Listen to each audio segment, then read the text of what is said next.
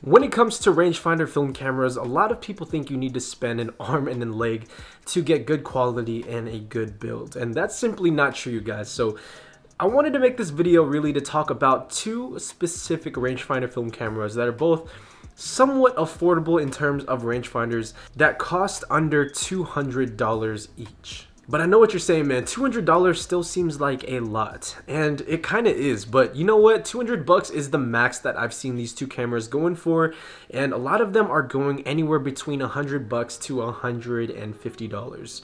So without further ado, you guys, let me go ahead and just introduce both cameras. One, the Olympus XA, and the Canon QL17 G3.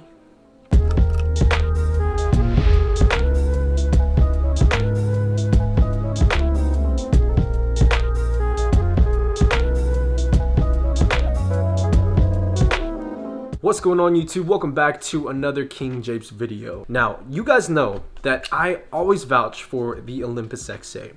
And the Olympus XA, even though I say it's a point and shoot, really is a rangefinder because it has a full rangefinder system built inside of it.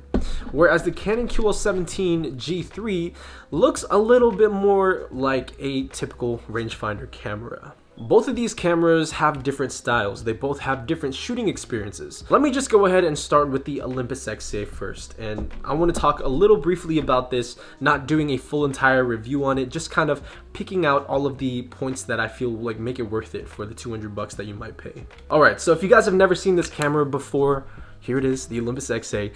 One fun fact is that it has the same lens as the Olympus Stylus Epic. So this lens right here is the same one you're going to find on the all hyped up Olympus MJU 2.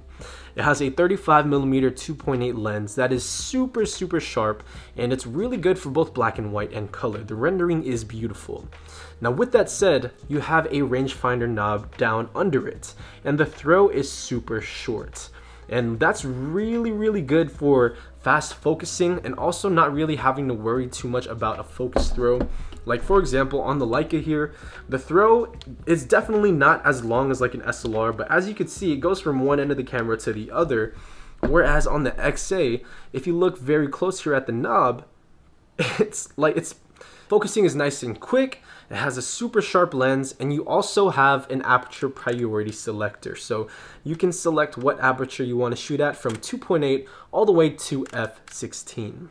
One cool feature as well with the XA is that it has a clamshell design as well as the option for a flash. So you can buy the A11 or the A16 flash, and I think the A11 is the compatible one, but I personally use the bigger A16 flash, which sticks out just a little bit more.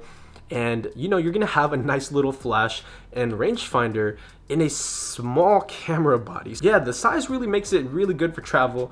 It makes it really good for, you know, fun street photography, party photography. If you're going out with some friends and you don't want to bring like a serious setup, pop the flash on there, throw it in your pocket, and bam, you got yourself an extremely good film setup. And as for the shutter button, man, it's just that little red kind of piece of plastic right there, and what's really cool is it's super quiet. Like, listen to this. The viewfinders are big and bright, and on a lot of XA models that I've seen personally from my copy and my friends, they all have nice and bright rangefinder patches, which is very surprising for a camera this old made from Olympus. Now, although this camera is super good, there are a couple of downsides, and a lot of these are very subjective. And the first one being that the focus knob here is in an awkward position. Personally, I guess, man, you really gotta just have a nitpicky mindset to really think this is a negative. But I can definitely see if somebody's, you know, used to shooting bigger cameras. But the other thing too is that it's very small.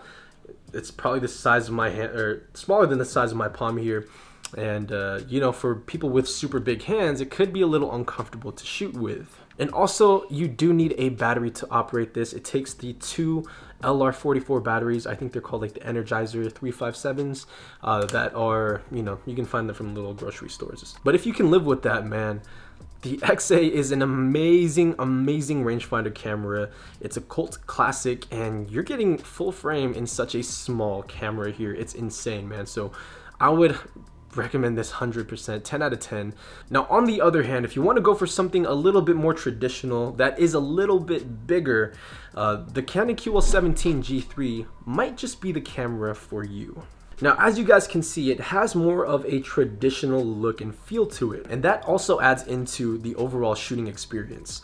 I want to compare my QL17 to similar to what shooting a Leica would feel like. On the top of the camera here, it's very minimalistic, and the first thing that I want to point out, folks, is that you actually have your lens sticking out. And this could be a good thing for a lot of people, but it could also be a negative in other people's minds because it does add a little bit of size to the camera. But again, it's more of a traditional feel, so having that lens there honestly feels really, really good. Now, the QL17G3 does require a battery to operate the light meter, but it's only gonna operate the light meter. This camera can shoot 100% without a battery, so it's completely mechanical. Now, with that said, I never usually have a battery in this camera because you need to have a conversion thing and it's just a whole mess. I prefer probably just getting an external light meter like this one and just slapping the damn thing on there and bam, you have a new light meter. But what's really cool about this camera is it has a super sharp 40mm 1.7 lens. And this lens being 40mm is 5mm more narrow than the 35 you're gonna find on the XA. That could be a good thing. If 50mm is, you know, your forte, you're gonna have a lot better time shooting with this camera than you will be with a 35. 35 is just a little bit more wider. And yes, there is a huge difference. But with that said, man, this has a max aperture of 1.7, which is gonna get you some pretty nice shallow depth of field if that's something that you were into, compared to the 2.8 in the XA. The max shutter speed on this thing is 1/500th of a second, just like on the XA. And overall, man, if you're gonna compare both of the cameras here, all it really comes down to is shooting experience and focal length. If you are a 35mm lens shooter, go for the Olympus XA. It's going to be nice and small, and you're going to have a nice 35mm lens on there. But in terms of 40mm or maybe like a 50mm equivalent, the Canon QL17G3 is going to be a lot better for you, especially if you want a more traditional feeling rangefinder that is going to have an actual lens that you can focus on. A couple of things that I do not personally like about this camera though is that the focusing mechanism and tab is going to be on the left side of the camera, which makes sense because your thumb is going to be right here when you're focusing. Also, in terms of external flash, you are going to be very limited. You do have a hot shoe here though on top. But one thing though I do really love about the QL17 is the easy load system on the back. So you throw your film in here, you string it across, and once you string it across right here, folks, all you got to do is clamp it down. There's going to be this little bracket that holds the film in place. You can close the door, and then you're going to need to advance the film 3 times for it to actually start your cycle. So at the end of the day, folks, the decision is really up to you, man. Do you want to go for a traditional feeling rangefinder? I'd go for this one. And if you just want something that is nice and small, it's going to get you really good quality, and both cameras are going to get you excellent quality because the lenses are really sharp. Either or will do great. Just know that this one needs battery, this one has aperture priority, this one is fully mechanical, and you are going to need to find a way to meter if you are not using Sunny 16. But the choice is yours, you guys. This is the Olympus XA and this is the Canon QL17G3. Two really, really good rangefinders under 200 bucks, and I would highly recommend both. So thank you guys, man, for tuning into this episode. I hope. Alright, what's going on, you guys? So I'm about to go shoot some B-roll for the video that you guys just watched. So you guys already have seen it, but as I was pulling the cameras, man, I want to show you guys something crucial really quick before we end this video. I want you guys to just take a look at the different sizing of the cameras. So I'm going to be comparing some of the sizes here, starting off with the XA and then the Olympus stylus. So when you look at the two side by side, if you guys have ever held one of these cameras before, the Olympus Infinity stylus, it's a fairly small camera, but it's definitely not the smallest point and shoot that you can have. But when you compare it to the XA is still substantially smaller. So I don't know if you guys can see that. The edge is actually, yeah, substantially small. You probably get like a millimeter or two just from the sides. It's also a lot boxier, so it could fit in a little bit more of a confined space, I guess you would say. But that's just the comparison between the Mu1 and the XA right here. Now looking at the QL17, you guys, the QL17 is not that much smaller than the Leica M2. When you put the two cameras side by side, the M2 is only a little bit bigger by like maybe 2 to 3 millimeters, 2 centimeters, I don't know, but a lot boxier as well with the QL17 than the Leica.